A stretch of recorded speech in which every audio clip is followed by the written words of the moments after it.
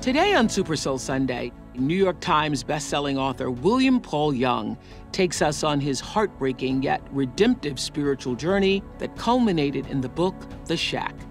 His blockbuster novel that has sold more than 20 million copies and this year became one of the most successful faith-based motion pictures of all time.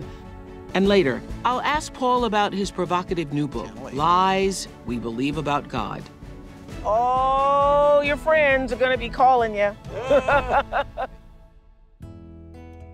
Who'd have thought that you're on a train writing a Christmas book? Yeah.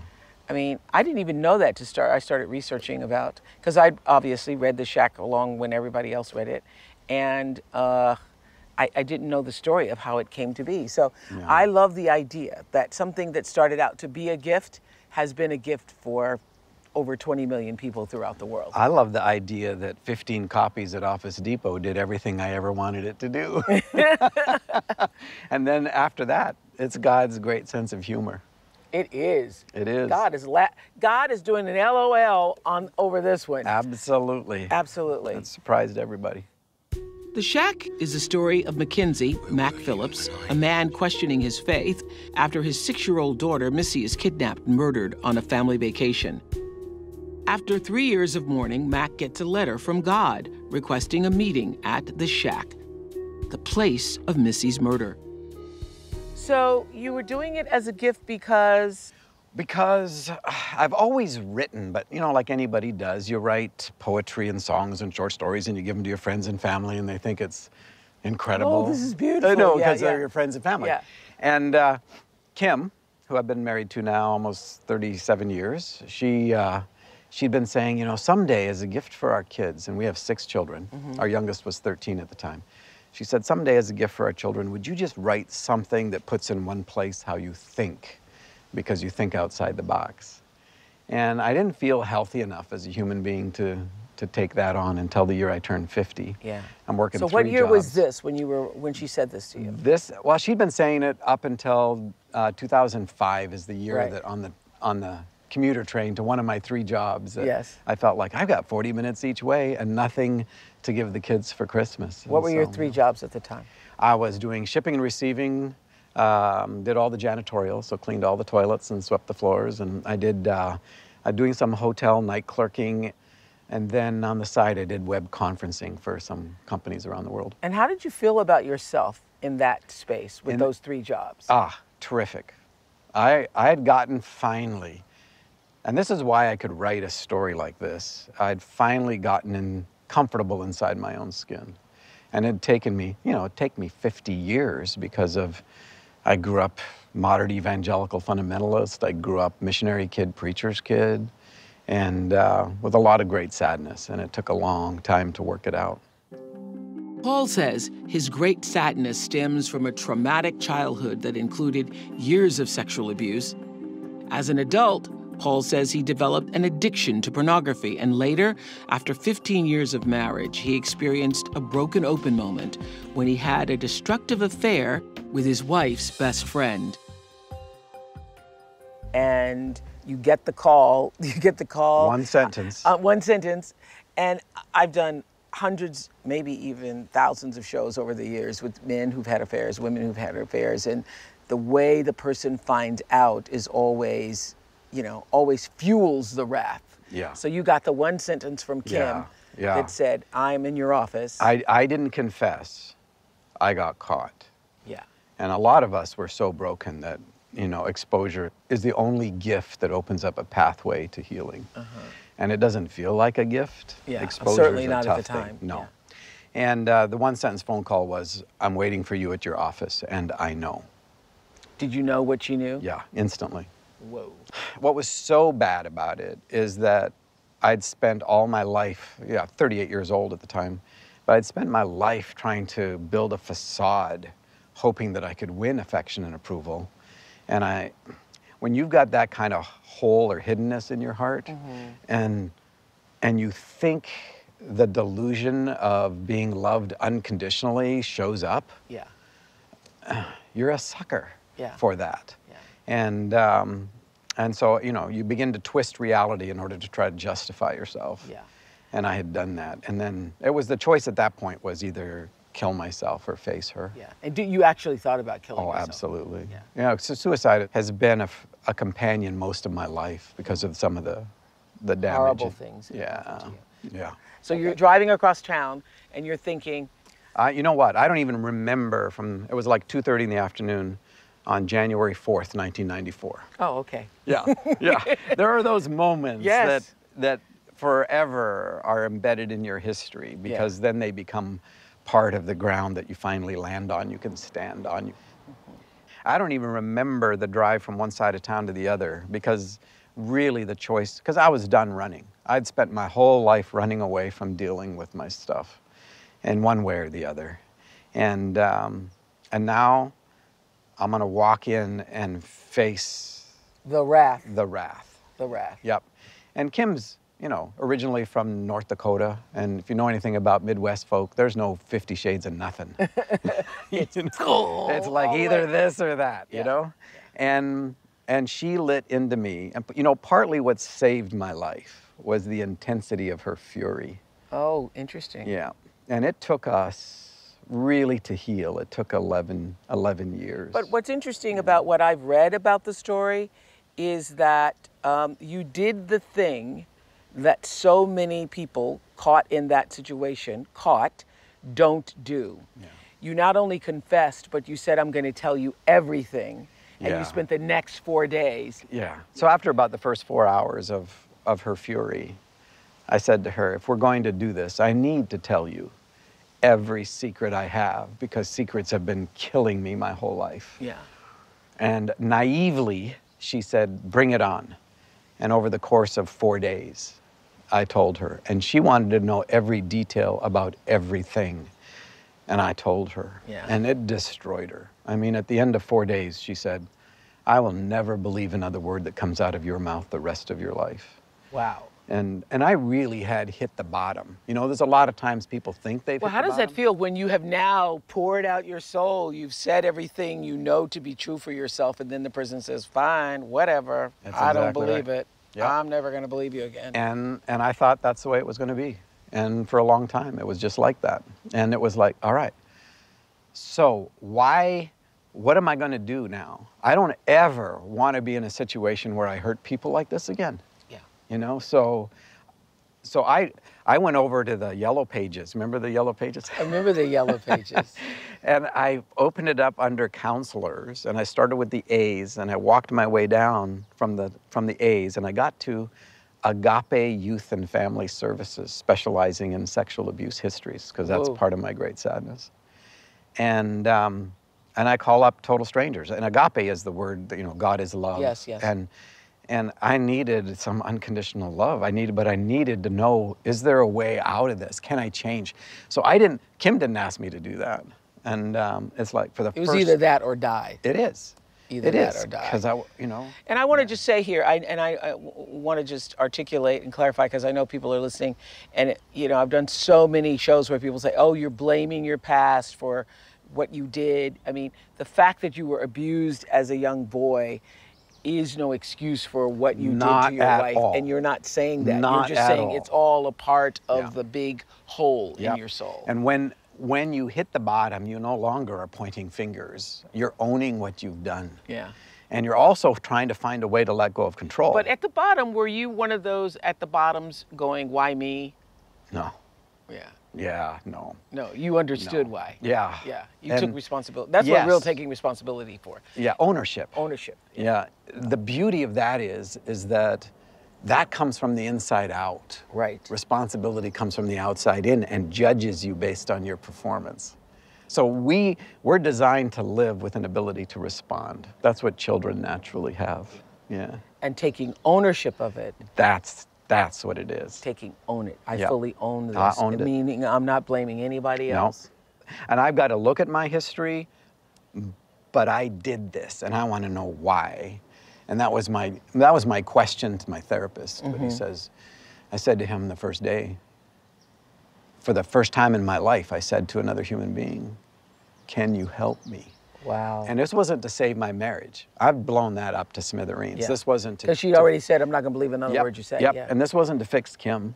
right? Yeah. At this point, I really know that I can't heal myself. Why would I have the audacity to think I could heal anybody else? Yeah. So this is about, I've got to find a way to change, or else there's really no point here.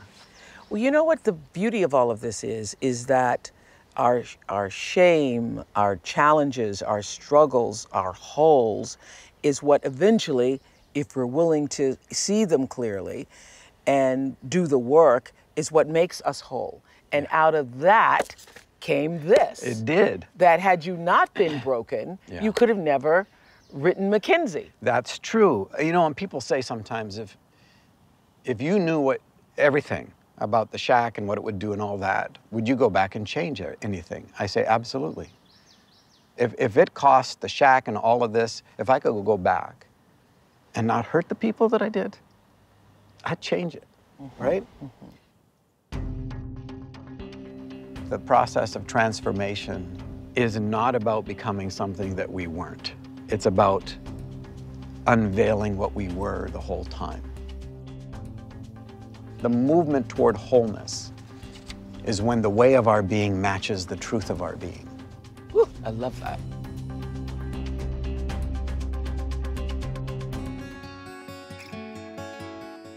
You're the Almighty God, right? You know everything. And you're everywhere, all at once. And you have limitless power.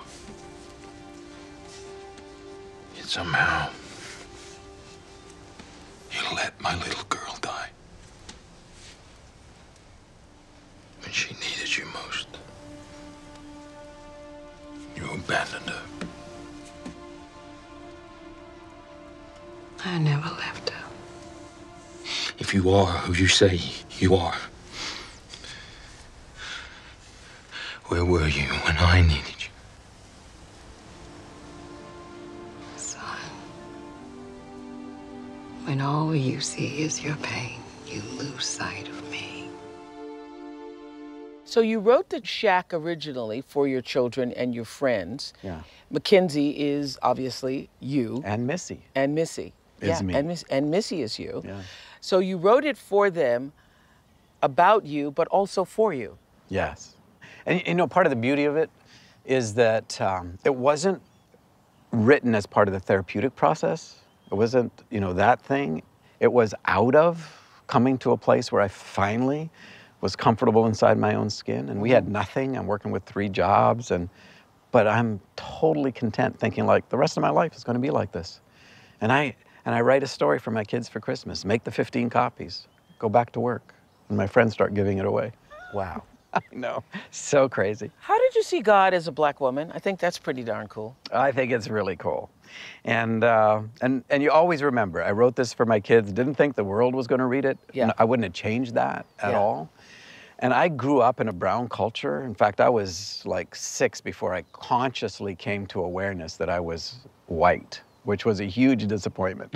I was sent to boarding school, you know, and missionary boarding school. Because before this, because at 1 you had moved to New Guinea, Yeah, right? so I was a year old when So I went you're in brought there. up around brown people. Yeah, yeah, they're my world. And this is missions back in the day when the parents did the work of God and basically trusted God to take care of the kids. So I didn't grow up connected to my parents, and then got sent away to boarding school. Yeah. And sadly, You were abused there, you were abused before Yeah. you even went Yeah, away to in the boarding tribal culture, and then to boarding school where I was the youngest, right, 6 years old. And at night, the big boys would Even the first night. Yeah. Yeah, the big boys come in. Yeah. And I don't think there's anything that is equivalent of sexual abuse that tears apart the fabric of a human soul.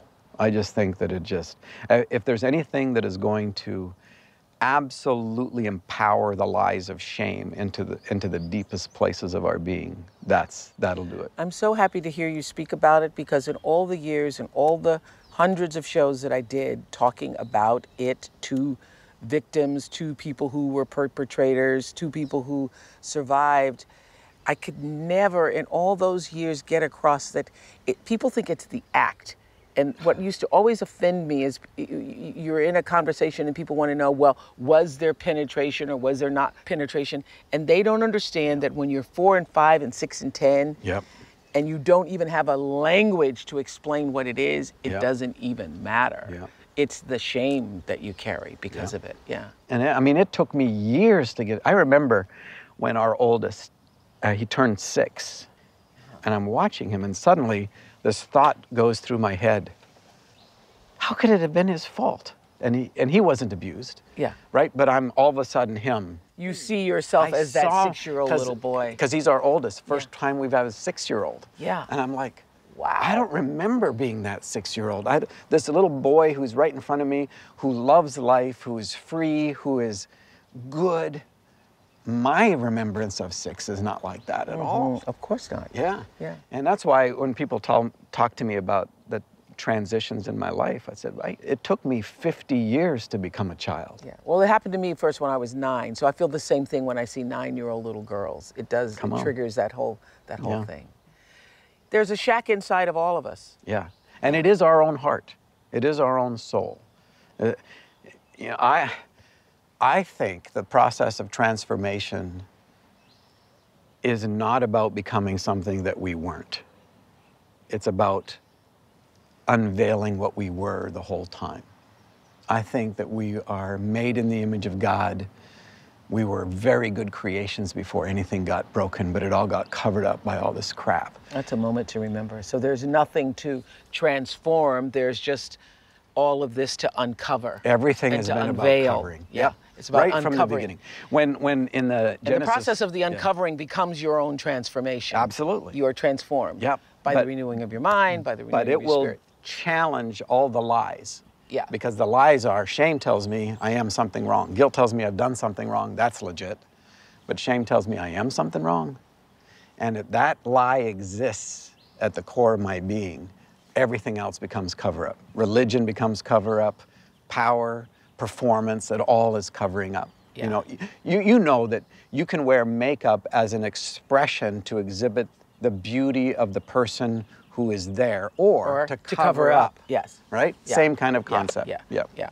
Shame says, I am this. Guilt says, I did this. Right. Yes. And what's interesting about that is the wounds that so many of us carry and have carried is because of the shame. Yeah.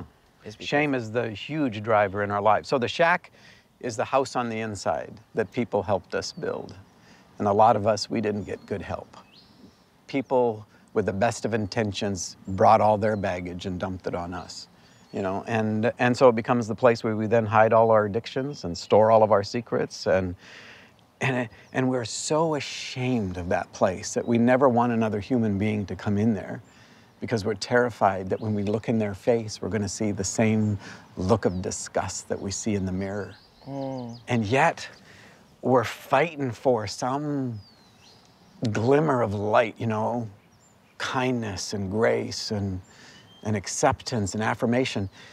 And yet, when we're offered it, we don't believe them because they don't know the secrets. Yeah. Right? Right. So we create the facade outside. We then perform as fast as we can pick up people's expectations. And we live with this facade. Most people are living the facade. Yeah. I love it in the shack when God said pain has a way of clipping our wings and keeping us from being able to fly. She waited a moment, allowing her words to settle. And if it's unresolved for very long, you can almost forget that you were ever created to fly in the first place. That is so true. Yeah. Pain has a way of doing that. And then it becomes the place that we then name a sanctuary. A lot of people can't let go of their hurt, and they can't move forward. And then everything gets defined by that. And part of the journey is to allow God with skin on, community, to climb inside that space with us and tell us the truth. God with skin on. Yeah.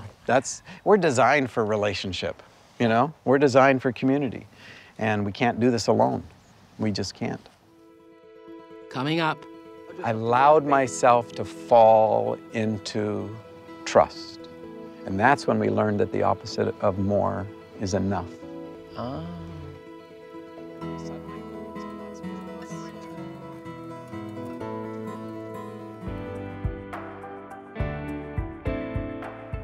You know, one of the things I love that you say is that, you know, the opposite of more is enough. Of more is enough. And we live in this world where we're just all looking for more and more and more and more, and we're looking for more things to fill us up and more things to make us whole. But the opposite of more is enough. Yes. When is enough enough? Yeah, well, that's the good question, isn't it? Yeah, that is. As soon as you ask it, you're already thinking more. Yeah.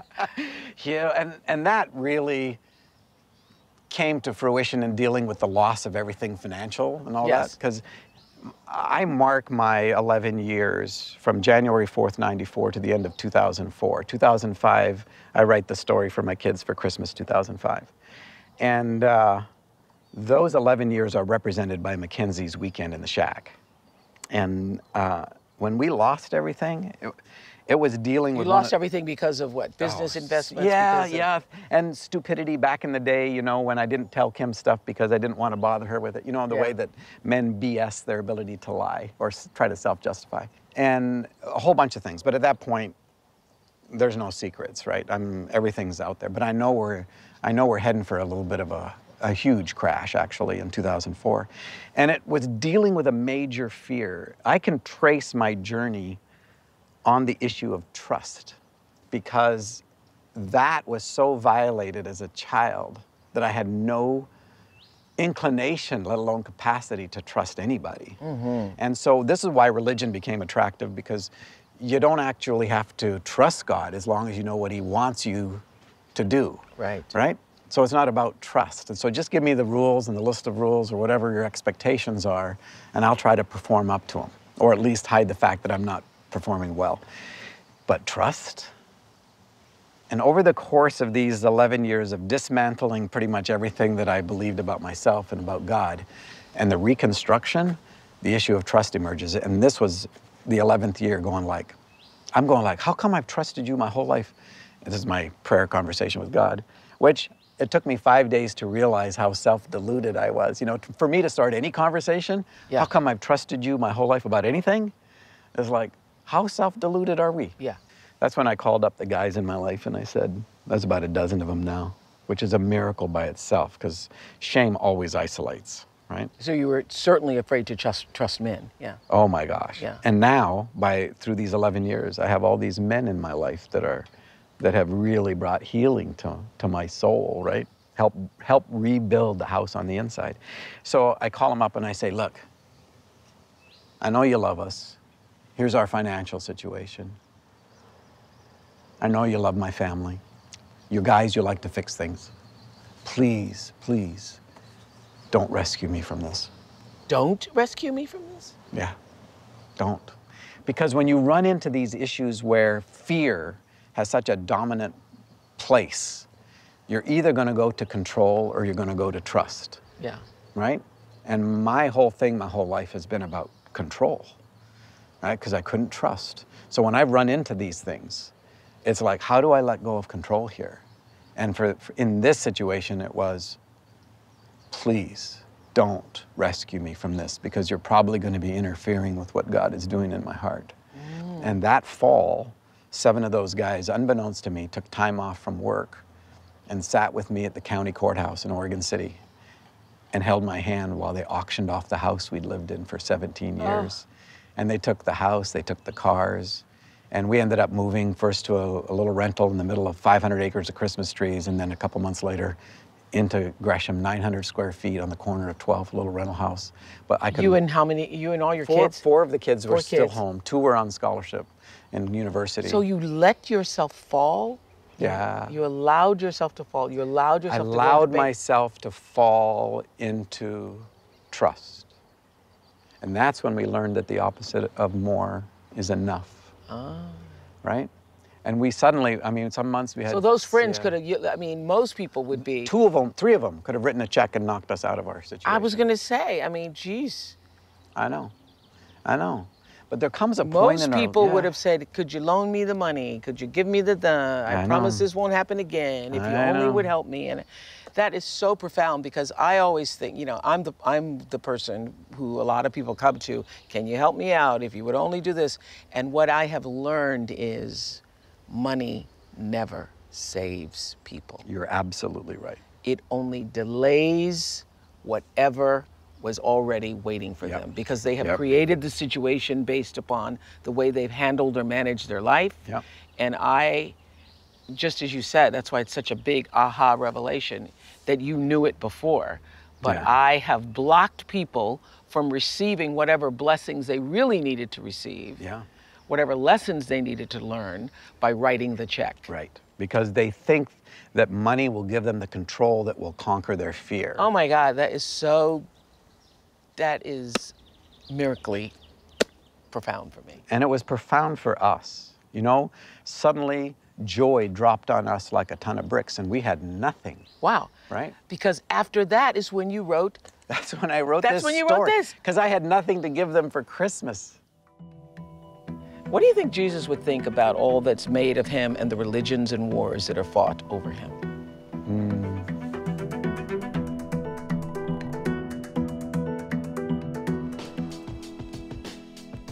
William Paul Young says his new book, Lies We Believe About God, is a conversational exploration into the misguided thinking he believes many of us have and share about God. The biggest lie we tell ourselves about God. Yes, about is that God is not good all the time. Correct. Yeah. Yep. And that God relates to us in a way that is arbitrary and distant. He's the omni-being. He's the darkness behind Jesus that Jesus came to save us from. That's what a lot of us grew up believing. And the truth is, as you believe it, that Jesus is the expression not only of the character and nature of God, but what it's like to be fully human and fully alive. Yeah. So he is the truth of our being. Yeah. That Jesus came to say, this is how you do it. Exactly. This not is to, how you do it. And not to start a new religion. Yeah. Yeah. Yeah. Yeah. What do you think Jesus would think about all that's made of him and the religions and wars that are fought over him? Well, obviously he's grieved because we are. Yes. Where do we think he dwells? You know, he dwells within our own hearts. And our grief for the things that are wrong doesn't originate in us. It is something that we share. Yeah, you know, but God's not surprised. Here's the deal, Oprah. I think that, and another lie, I think God has a high view of humanity, not a low one.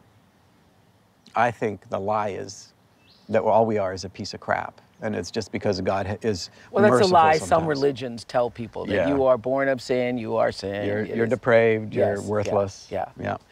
And the world tells you that. It's based on your production, you know, and all the I am nots, right? Yes. I'm not this, I'm not smart enough, not thin enough, I'm not a boy, I'm not whatever the lie is. Okay, I'm gonna go through the lies, and you just give me one or two sentences. Okay. Okay. God loves us but doesn't like us. Yeah, that's a lie. Because God knows the truth about who we are. God also knows the ways we're covered up. So, you know, when you know the truth of someone, you've run into this. Relationship breaks the rules, right? Yeah. And the divisions. Yeah. This is a God who knows you. He loves. Because you have come out of that creation. Wow, yeah, you're made in God's image. Okay, God is in control. Now that's a big one, because we think of God as deterministic and fatalistic. That is, so when bad things happen, and that came out of a conversation with a friend whose best friend had been in a stunt in Germany and had a massive thing go wrong. It ended up a quadriplegic, and people were, Christian, my people, were saying, you know, well, God is in control, and look at, this must be part of the plan of God. So we think of God as this architect. Rather than a God who climbs into and submits to the darkness we bring to the table in order to build something with us out of it. That's a high view of humanity. You say, I don't believe that, this is on page 42, but don't believe that the word control in the sense of deterministic power is part of God's vocabulary. We invented the idea as part of our need to dominate and maintain the myth of certainty. Yep. Control. Control. See, relationship always introduces us to mystery. Yes. And we lose control. Yeah. Right? Yeah. And ask any married man, they'd tell you that. And what I love about this is that this is about relationship. It's never been about deterministic power. And people think that that's an affront to God. As soon as God creates a being that can say no, there's no control, or else love is forced. And if love is forced, it's no love at all. That's right. And so free will is the order.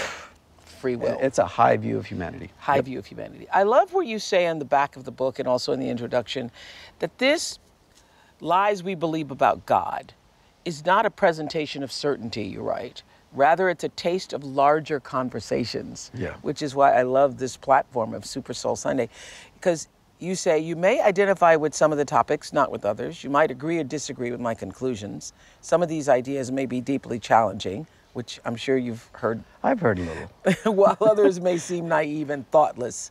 That is the wonder and uniqueness of our journeys and the beauty of dialogue and relationship. Come on. So this is about opening up the questions. Yeah. Right? Yeah, I've never written, when I wrote The Shack, and you can see it in the movie and all that, I never wrote. And Crossroads and Eve. Crossroads and Eve. It's never with an agenda to try to get you from over here to over there. Right. It's to explore this space, open up the questions so that you can hear for yourself. Okay, I'm going down the line. Okay. God does not submit. God is a Christian. I think every religion thinks God is whatever they are. And here's the deal. Here's the deal. God has never been a religious being. Oh, Lord. Oh, Lord, help us right now. Think about it. All your friends are going to be calling you. God has never been a religious being. And that means that there was never a time before creation where the Father, Son, and Holy Spirit are going like, so who's in charge of service this weekend? Where are we meeting?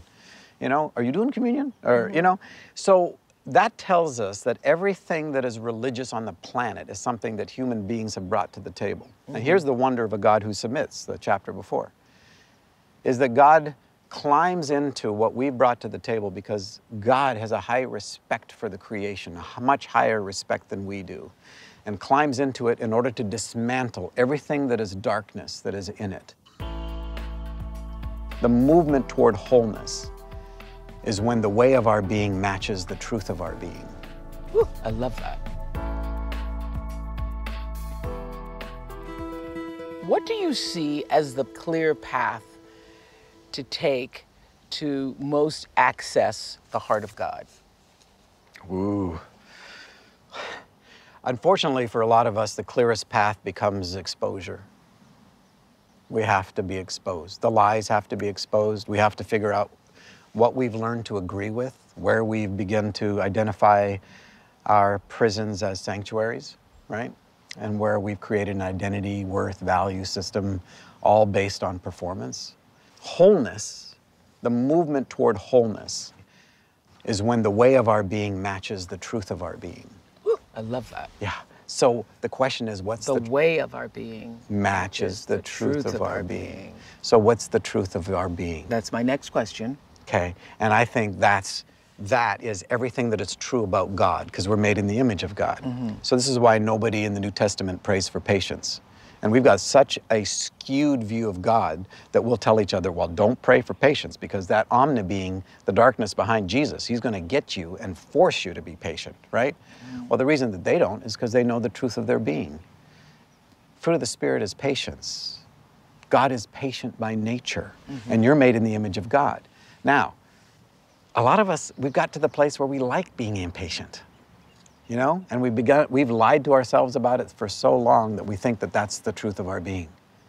And then religion says, well, you're supposed to be patient. So now we're in conflict. We think we're impatient. You know, the thing that I've come to understand is the oneness of God, the connectedness through all of us, how I see it in all of us. How do we get people to see that? There's nothing outside of God. Yeah. We have this imagination where creation is blown out like some kind of a bubble, right? And then disconnected from God, and now it messed itself up, so God sends Jesus over there to build a bridge back. That's not the truth. Creation is created right in the center of this other-centered, self-giving community of love. And we're designed that way. That's the truth of our being. And if we can begin to agree with it, the way of our being will change to naturally match it. Otherwise, it's just covering up the fact that we believe we're just pieces of crap. Why are we in this state in our divided country right now? Oh, because This is a fantastic opportunity and transition time, and our politics has exposed, not created, has exposed the uncivility that exists in the hearts of human beings, right? This is a time of exposure. When I said that the movement of our lives is always through exposure of one sort or another, the lies or, you know, the shame. Peeling back. Peeling letting back. the truth come through. Right. Yeah, letting the truth come true. So all of a sudden we have a political situation, not just here, but around the world, where the uncivility or the brokenness of the human heart is being exposed. Well, we can either run back to some form of control, Yeah. or we can engage in Or try to hide it. Yep. Keep pretending. Yep. Yeah. Or we can begin to cross the dividing walls and begin to relate to one another as face to face and eyeball to eyeball. And those walls are coming down. And So this the is here to systems show are us what? crumbling down. This is here, these times are here to show us what? One is that, How broken we are? yeah, on the That's what one I would- hand, I would agree with that. absolutely. And two, that there is a larger conversation that we need to engage in where relationship is at the center of our humanity. It's not an option, right? And that's going to attack every point of prejudice that we have, any of these divisions. It's going to challenge our institutional structures and systems that have largely been a way to control, right, based on our fears. When our fears get exposed, there's a possibility of healing. Yeah. Yeah. Coming up, what is the lesson that's taken you the longest to learn? Great question.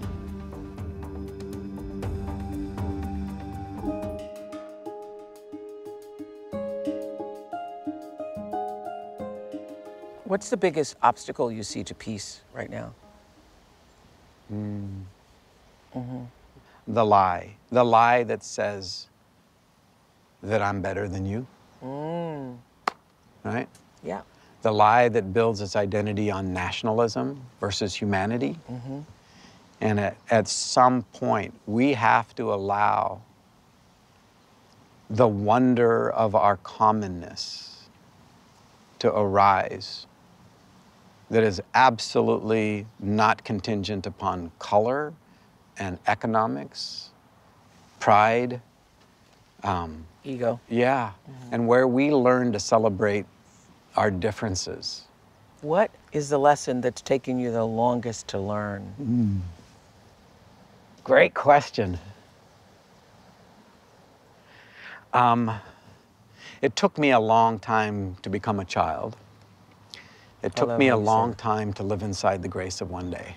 I just love that phrase. Oh my gosh. You know what? I don't know how there's any way to navigate life except that reality. That we're only given grace for one day.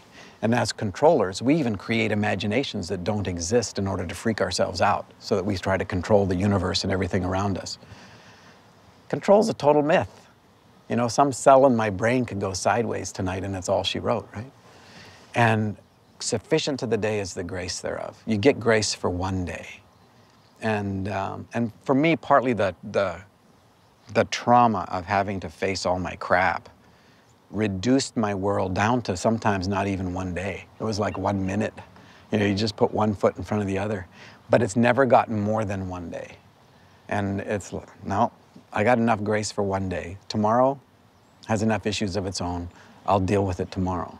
So part of learning how to participate with this journey is to take every empty imagination captive that raises itself up against the knowing of God. God loves you. To the degree there's fear in your life, to that degree you don't know yet how much you're loved. There is no fear in love. The one who fears is not perfected in love. Perfect love casts out fear. How do we learn to express empathy towards people whose views are very different from our own? You were talking about this idea of relationship. You take the risk of relationship. See, again, we can get inside of our heads and create an imagination of those people, whoever those people are. It's like, you know, the people who are in a little bit of conflict about the Shack and Eve and Crossroads and this book. They're my people. Those are my people. I heard that there were people protesting you recently and it was hot outside. So I took up bottles of water. Yeah. Yeah. And then they said, "Who are you?" Yeah. And I said, "I'm the guy that wrote the book that you're mad about." What? So they all gathered around, and 15 minutes later, come to find out, not one of them had actually read it. They're all out protesting Yeah. you. Yeah. Those are my people. We're addicted to being right. And but be careful how you talk about them, because they are absolutely precious to me. And, but yeah, how do you take the risk of relationship? And this is happening anyway. The walls are coming down, and we just want to create more dividing walls to try to keep ourselves safe. What do you want people most to know about the lies that we tell ourselves about God? Well, I want them to know that those are lies. And this is just 28 of them that you came up with. We had like 150 Yeah. going in, you know? Yeah. And everybody is on such a unique journey to uncover the truth about who they are. I want people to have an encounter inside their own story, because that's where the holy ground is. I think that, I know that is true. Yeah, An encounter inside your own story, yeah. because that is where the holy ground is. That's where you see the burning bush. That's where God only is burning away the things that aren't true. And those lies are not true. And I'm gonna tell you, it shakes you up. I tell people, I think this is why we're born barefoot, right? We're always been intended to walk on holy ground. Ooh, that's nice. I enjoy nothing. Well, you can see I got a lot of lawn here, so I enjoy nothing more than walking barefoot in the grass. Come on. Thank you for sharing yourself with me today. Oh, darling, I so appreciate what you do. Thank you. Oh, my Thank you. goodness.